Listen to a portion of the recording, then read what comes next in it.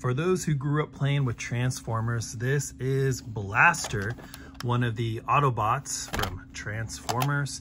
And as you can see here, you can look at the size. It is a stereo or old school boombox radio.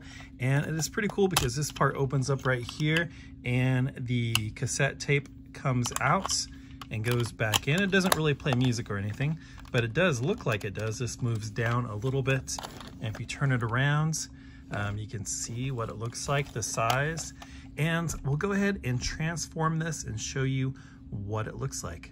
So here he is, fully transformed into the Blaster robot, and he has his, laser gun right there. And what is super cool is the little cassette tape turns into this a lion with wings. So I don't know if it's kind of like a griffin or something like that, but a lion with wings with little guns on the side. And that is just such a cool little toy to play with.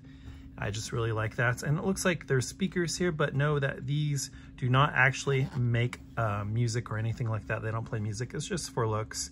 But pretty simple to transform. I got this for my 4-year-old son and he is loving it. It took him a few times to learn how to transform him at first, but now he has it down. So I'll just kind of show you, here's my hands. So for a frame of reference, you can kind of see how big he is there. And then he has his little lion, that's the cassette tape. So pretty cool toy, pretty neat transformer. I hope you guys enjoy it.